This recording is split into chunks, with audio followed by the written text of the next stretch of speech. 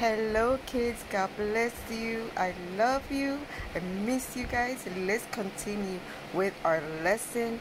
We are learning about the Ten Commandments, and we will be learning about the commandment of honor your father and your mother. Let's begin with a prayer. Heavenly Father, I give thanks to you. I glorify your name. I praise your holy name. I shout with joy your name because you are almighty. Thank you, Lord, for being so good and so kind to us. Thank you for your unfailing love. Thank you, God, for all your protection, for helping us when we are in worrying, God. In Jesus' name I pray. Amen. Amen. Wow. I am so excited to teach you guys this lesson as I enjoy myself to learn a lot from this too. So even though I'm older than you guys, I still enjoy learning too. So our Bible storyline is honor your father and your mother. What is our big idea, kids? God wants us to listen to our parents' instruction and teachings. The key question, what is honor? Honor is when we show respect to someone that you highly respect and that you greatly esteem, someone that you love or care for, and value, someone that represents in your life. The word of God teaches us that in this first commandment is the only one with a promise, because God promised to reward us with a longer lifespan or lifetime. That is in Ephesians 6:2. We're supposed to honor our heavenly Father and our earthly parents. The Word of God says children should honor their father and their servant, his master. So our God is both our Father and Master, who deserves love, obedience, and respect. That is in Malachi 1:6.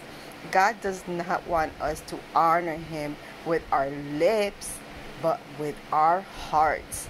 Mark 7:6. He wants us to give him our heart and observe his ways. Proverbs 23:26. Our memory verse: blessed is the one who reads out loud the word of his prophecy, and blessed are those who hear and obey what is written in it. That is in Revelation 1:3. What a powerful scripture. Blessed is all who reads out loud the word of this prophecy, and blessed are those who hear and obey what is written in Revelation 1:3. I had to read it again. Let us summarize what we have learned last Sunday. God gave Moses the Ten Commandments, which are his rules to teach us how to live in a moral way. Have no other gods besides me. Have no idols or worship only your true God. Never use God's name in vain, and remember the day of Sabbath, the day of rest. The Ten Commandments God gave Moses on his holy mountain, Mount Sinai, was written with his own finger on 2 stones. That's in Exodus 31:18. These life rules of do's and don'ts are important to follow, kids. people cannot live in society without rules and laws written by God. These are rules we need to obey and follow, even if we don't like them. Yes. We learn today about the fifth commandment: honor, respect, obey your father and your mother, so your days may be prolonged in the land of the Lord your God, who gives you. Exodus 20:12. But before we begin to unfold this command, we must know what it means. What does it mean? What does it mean to honor your parents? When we honor them by the way we show them and demonstrate them, and with an attitude of respect and obedience, when we obey our parents in everything, it pleases God. That is in Colossians 3:20. God wants us to listen to our parents' instructions and teachings, and then wear them like a garland of favor on our heads and a pendant around our necks. That is in Proverbs 1:8-9. Children, try not to act disrespectfully or misbehave in a rebellious way or show lack of honor towards your parents. God wants us to apply ourselves to discipline. That is in Proverbs 23:12. It is especially important when we listen to our parents who gave us life. That is in Proverbs 23:22. God wants God wants our parents to teach us, train us in good ways. That is in Ephesians 6:4. He wants our parents to teach us and to love Him with all our heart, soul, mind, and strength. He wants our parents to be persistent, teaching us always about His truth, constantly talking about Him day and night. Yes, He wants Him to talk to us always. When we're laying down, when we're walking, when we just hang around the house or about anywhere, any place, anytime. Yes. God also does not want them to withhold discipline when it's necessary. We might not like when we are reprimanded, rebuked, but God wants our parents to do so. He does not want our parents to fail to correct us. He says it will not kill them if they are firm with them, because this will save them. Proverbs 23:13-14. God says that disciplining a child, because it produces wisdom, knowledge. He says to our parents that if they discipline us when we are small, then when we grow older, we will give them a peace of mind, and their hearts will be glad that they did so. That is in Proverbs 29:15-17. We are to respect, obey, and listen to our parents forever, even when we grow older. It never should stop. We must make sure not to have any resentment or bitterness in our hearts when we are corrected. We must respect by not talking back, raising our voice, or confronting our parents in a disrespectful manner. The Word of God says no one can control the tongue, because it's restless, fidgety, and edgy. It is full of deadly poison and evilness. One minute we might say something nice, and the next minute we pour bad, hurtful words. That is in James 3:7-10. God warns us not to let our heart feed into the root of bitterness, because that might prevent you from receiving God's grace. That is in Hebrews 12:15. There's a story about Jesus, the Son of God, whose earthly parents were Mary and Joseph. Every year, kids, they used to go to Jerusalem for the Passover festival. Jesus was about 12 years old. They returned home from Nazareth, and Jesus stayed behind in the temple, sitting down among the teachers. His earthly parents returned to Jerusalem and anxiously searched for him and did not find him for 3 days. Wow. Once they found him, Mary, his mother, was amazed by what she heard. But she immediately asked Jesus, "Why do you treat me like this?" Jesus was obedient. He returned with them. Mary kept everything in her heart. That story is in Luke 2:41 through 51. God teaches us that a wise son listens to his father's discipline, but a mocker does not listen to his rebuke.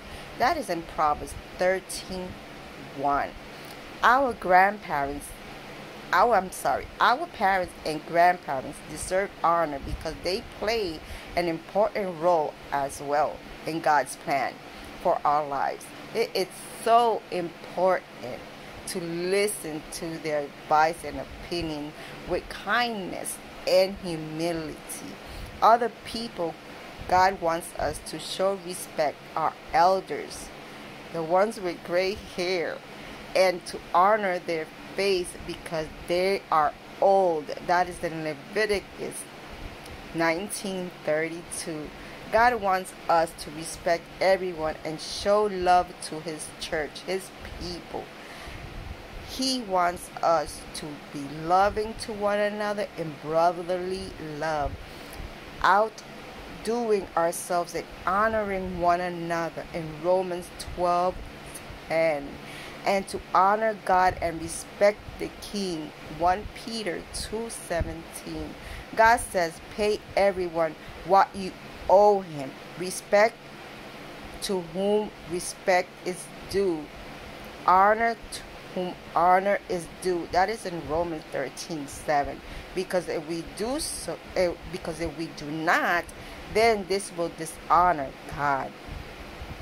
So far, we are to honor and respect God, our parents, our grandparents, our pastors, the church leaders, and other people who he has appointed, such as the government authority, the law enforcement, and other authority figures like your school teachers. Romans 13:1 through 2. Lastly, some people deserve double the honor, and those are our pastors, our church leaders. They call the elders who rule. They devote their lives in preaching and teaching God's people. 1 Timothy 5:17. They were placed by the Holy Spirit to care for God's church in Acts 20:28. God warns us to respect our brothers in Christ who labor, work among us and over us for him in 1 Thessalonians 5:12. He wants us to obey our leaders and submit to them because they watch over our souls. He wants us to allow them to lead us with joy and not with a heartache, sorrow, for that then will not be of no help to us if we refuse them. Hebrews 13:17.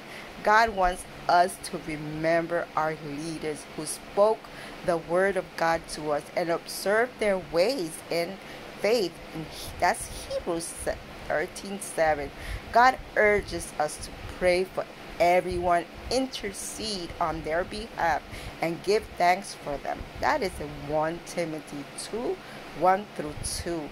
All of us who are younger should obey the elders' instructions and clothe ourselves with humility towards one another. God disagrees with the prideful people, but to the humble, he gives them grace. 1 Peter 5:5. We should not allow anyone to look down on us because we are younger, but we are to be an example to them by the way we talk, the way we carry ourselves, the way we behave in love, in faith, and in purity. 1 Timothy 4:12. God does not want us to be disrespectful or disobedient children. In Moses' era of time, children who were out of control, stubborn, and rebellious, they were corrected and disciplined severely. The parents would take the child to the elders at the town gates and let them know that she refused to listen. The child was punished by all the men of the town, which they were stoned to death. They thought this punishment would purge the evil out of them. Wow, that is in Deuteronomy 21:18-21. God wants a beautiful relationship between parents and children. Children, talk to your parents always for everything, and because they know right from wrong. Parents want and wishes the best for you kids because they love you. Your opinions and thoughts are important for them as long as you talk to them respectfully. If you listen and obey to your parents, know that as you grow older, then you will learn to make good decisions for yourself. What an important lesson. Wow. I am so happy that I'm learning so many different Bible verses about how we're supposed to honor not only our earthly parents, our mother and father, but our heavenly Father. He deserves the same honor and respect. And when He disciplines us, He does it because He loves us. Yes, kids, He loves us. Let's finish our lesson with a prayer. Heavenly Father, thank you so much for this word. Thank you for teaching us how to be respectful, obedient towards you and to our mother and father. Thank you for teaching us to obey our elders, our pastors, our church leaders with dedication for their work, because that pleases you and only you, my Lord. Thank you for your love and your compassion. I pray that we continue to seek you with a sincere heart, to be humble and to always pray and to talk to you constantly, and to show you to show us to have continue to have a strong heart with you, and to always have that brotherly love for one another. In Jesus' name I pray, amen. I love you kids. Have a blessed weekend.